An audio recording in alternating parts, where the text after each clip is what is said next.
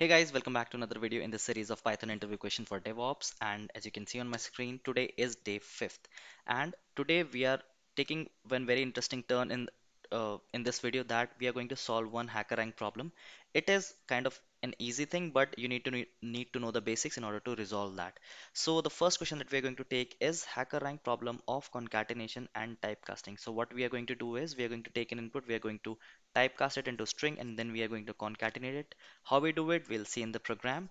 And then the second program is very much asked in the interviews that can you find a program is a leap year, in a program in which you can find whether it's a leap year or not. So you have to take an input from the user and then find out whether it's a leap year or not.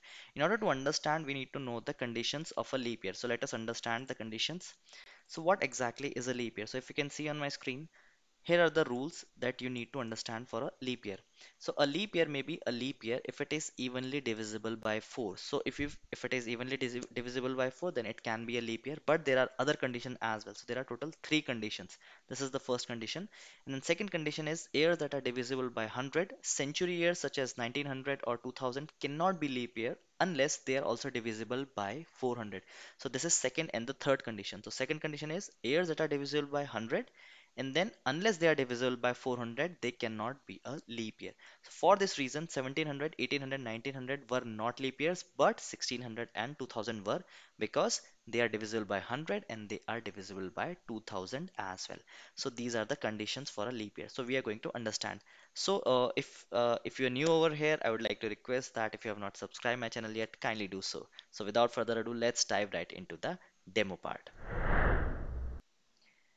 Okay, so if you can see on my screen that I have already opened HackerRank over here, and there is one problem, and I'll be using Python 3 over here, and this is coming by default, so do not have to worry about it. And this is the problem statement. Okay, so let us read about the problem statement first.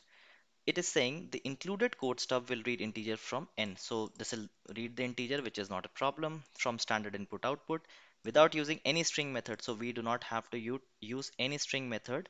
Try to print the following 1, 2, 3 till n. So this is dot dot dot represent the consecutive values in between. For example, if we give a value of 6, so it should print 1, 2, 3, 4, 5, 6. And then if we give a value of 4, then it will print 1, 2, 3, 4. And they have given an example like for 5, 1, 2, 3, 4, 5. So this dot dot is the consecutive values in between, so do not get confused. So what is the input format? Input format could be n. All right, so they have given the constraint, the value should be 1 and 150, so you have to enter the value between 1 and 150. So that's we are going to test today. So sample input is 3 and 1, 2, 3 should be the result. Okay, so just try to understand it that we are giving an input as an integer, but this is some kind of string because the we have to concatenate over here. So let us write the program. So what we will do, first of all, what we have to do, we have to run a for loop. Okay, so for loop, and in this for loop what we'll do is, okay, for, let me remove this, for I in range, I'm going to run it from 1 to let's run it to till the n. Okay, so it's the n, and then semicolon over here, and after that we have to take something known as result. We'll print the result, and result equal to result plus, we have to take the value which is coming from I. But you already know that this I value is coming from here, which is a number. Okay, and this n is an input, so it would be a number because it is going to read the value. So we have to typecast it. So we have to give str over here, and then we'll do this, and we have not defined this result anywhere, so let us define this result, and equal to, we are going to a blank value because it's a string, and then we are going to do it, I think that should be it, and then we are going to print it. Okay, so print, what should we print? We'll print the result, and let us run the code and test it. So if I just run the code, what happens? It is processing, it is saying the answer is wrong, the input is 3 and you are printing 1 and 2. Why? So my code is running from 1 till n. So what I have to do, I have to run it till the digit itself. So what I'll do is I'll give n plus 1 over here, and then I think it should run.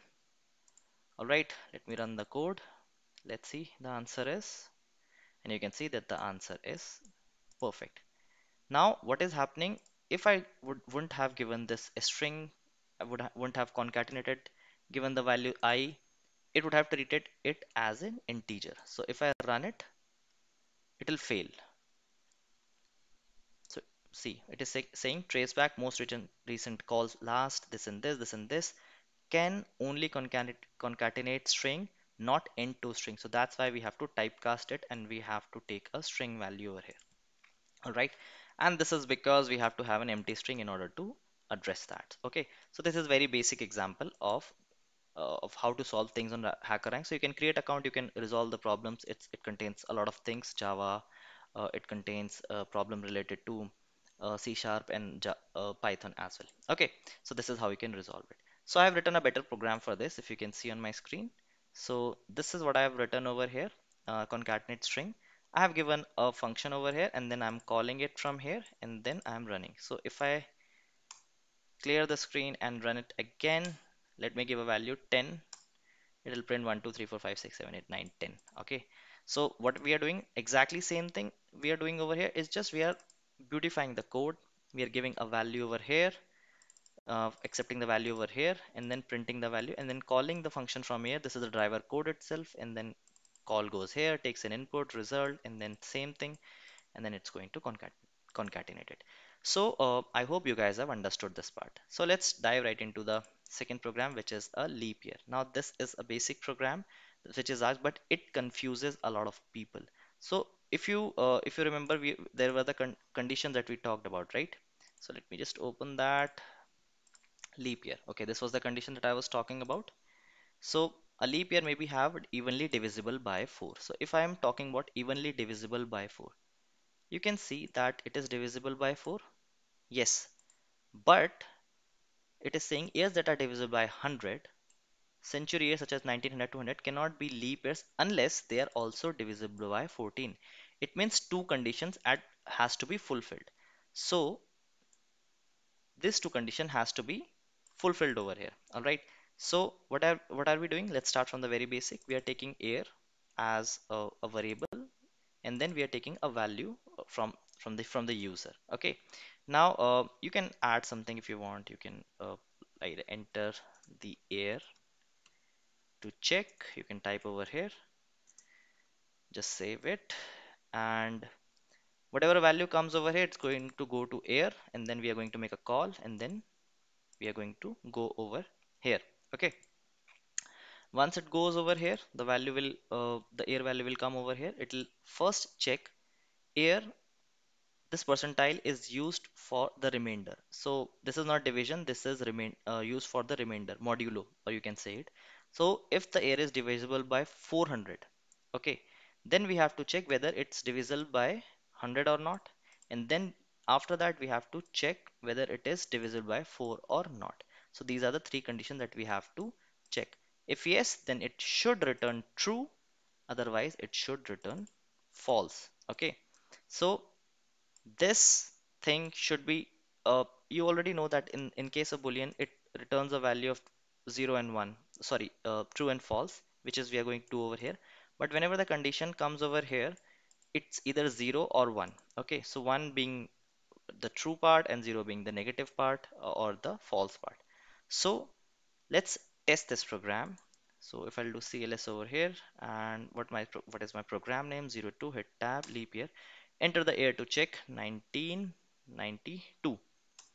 1992 is true, and which means it's a leap year. So it is going to return this value, which means it is the leap year. So if you want to add, you can add stuff over here. If you want to write something, you can write. It's totally upon you. Okay, let us test one more here. So let's test about 1900. Okay, so 1900 false. 1900 is not. Why? Because the condition here 400, what is this condition 400 over here? Now in this 1900, is it divisible by 400? So sorry, modulus by 400, it'll give a value 300 which is not equal to this. So this would become false over here. Okay, and then here it will become true, and then here it will become false. So consider a scenario. Let me explain you like this. In the condition of first condition, okay, first condition, what will happen? So if I give 1900 over here, so this part, what will happen? This will become false. Okay. In the second, what will happen? 100, this will become true. And this is the case for 1900. Okay, so as an input is 1900 over here. In the case, in the third case, what will happen over here? Is it divisible? Yes. So this will become true. So I made a mistake over here. This should not be true. This should be false. I'll tell you why. Because when 1900 comes over here, if you divide 1900 by 100, sorry, modulus operator by 100, it will leave 0. It won't leave any remainder. So this condition becomes false because this is not equal to, this is does not equal to. So this will become false. Now start comparing the condition over here.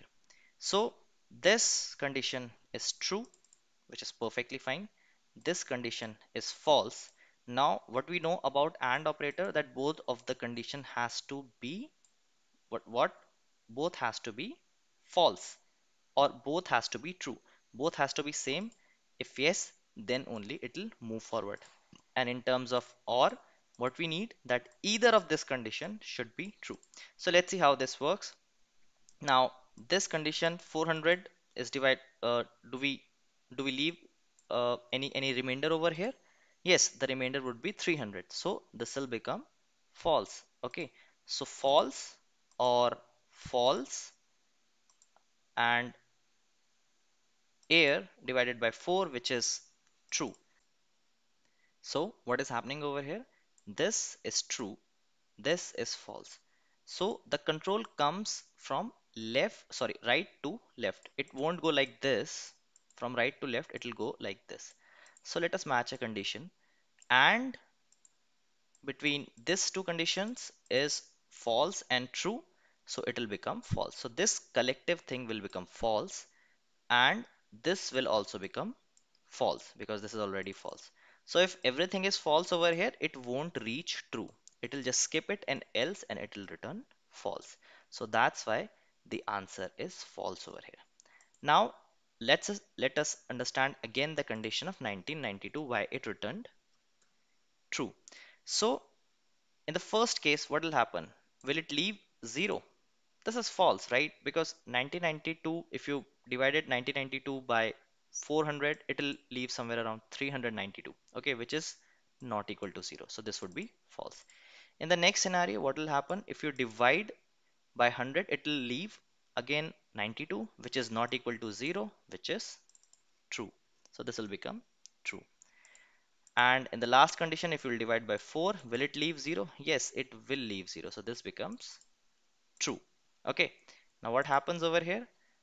True and true. The control goes from right to left. Pay attention, not left to right. It will go from right to left. This is true. This is true. So true and true becomes true. So now this whole condition will become true, and then this is false. So inside this condition, inside this OR, what happens is you have to take one of the conditions. So either of the condition, if it's true, then it will become true.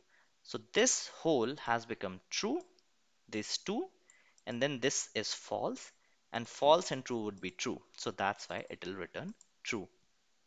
This can sound a bit intimidating right now because this is this is basic logical thing that you need to understand in order to resolve this program. You need to understand why it is happening over here, where the control goes, and from where it is trying to calculate.